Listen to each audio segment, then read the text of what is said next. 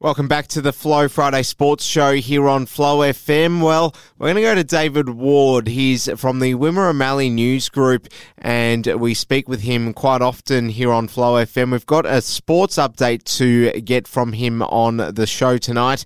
This relates to the district tennis competition, and we're going to get a bit of a Jeparit Storm update as well. And it's great to now bring in David Ward. David, how are you? Well, it's that crazy time of year. Christmas is coming, and it's pretty flat out. And we've been flat out keeping the news of the day up to the readers of the Argus and the Banner. Well, first item on the agenda, David, is talking about the tennis competition. So bring us up to speed on the latest updates you've got for us from that competition. Yeah, well, the last round of the 2022 District Tennis Association season saw top four teams all claim victories and consolidate their placings on the top of the ladder.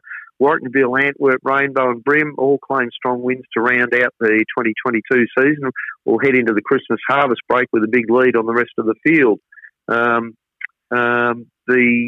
overall score for Rainbow was 5 match points, 18 sets, 134 games to Jeparit 0, 2 sets and 43 games. And the other Friday night game saw Antwerp host to Dimboola. Antwerp were the stronger team on the night with the mixed winning 4 sets, 33 games. Dimboola 1 set, 22 games. And on Saturday, Warwick was host to Arkona, and Warwick won their match 3 sets, 24 games to Arkona. Arkona 1 set, 12 games. And the final match for the weekend saw Brim host Hopeton in a rather close context, and Brim mixed won their matches 2 sets, 18 games to Hopeton, 2 sets, 16. And the Brim men showed all round excellence, and so the new year round 11 will kick off on the 3rd and 4th of February in the new year in 2023. David, there's going to be 3 coaches in charge at the Jeparit Rainbow Storm Footy Club. This is a pretty unusual one. Tell us more. Yeah, well,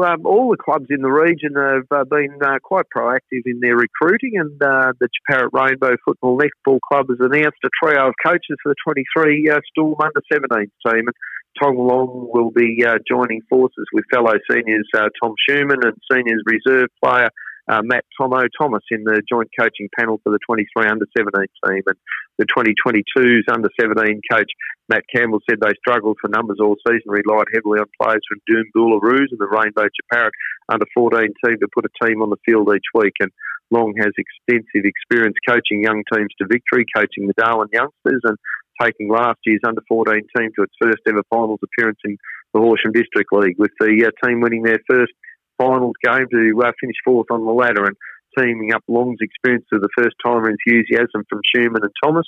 With a number of under-14 boys following their coach up to the under-17s, the club's looking forward to an improved showing by the team next year. Welcome back to the Flow Friday Sports Show here on Flow FM. Well, we're going to go to David Ward. He's from the Wimmera Mallee News Group, and we speak with him quite often here on Flow FM. We've got a sports update to get from him on the show tonight. This relates to the district tennis competition, and we're going to get a bit of a Jeparit Storm update as well. And it's great to now bring in David Ward. David, how are you?